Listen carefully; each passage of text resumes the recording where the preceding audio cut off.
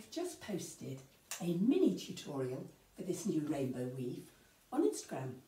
I know some people prefer a longer tutorial with a bit more detail, a few variations and the opportunity to pause it and rewind it. So I'm doing an extra one here. We're going to start facing the side with our hoop flat to the front.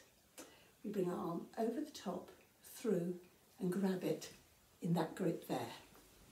Then face that way, lift the arm, draw a rainbow and follow the rainbow over so you're now looking the other way.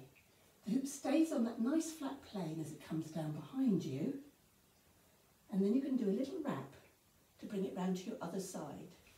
Now from behind, that's where we've got to. Now we're here, we can do the same move on the other side. So the arm comes through, grabs on top, lifts up to draw the rainbow. We follow it round, so we're now facing that way. Hoop still on the flat plane as it comes down and wraps around to there, like that. Which means we're ready to do the whole thing all over again.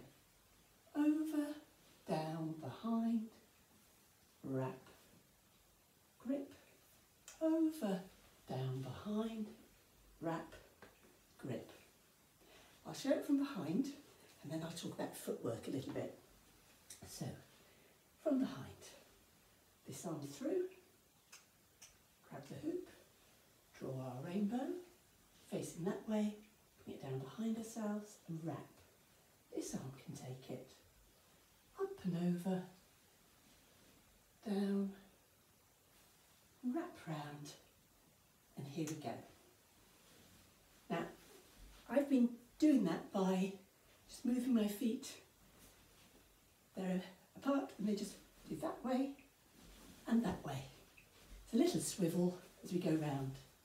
If you want, you can build in extra footwork if you feel like it.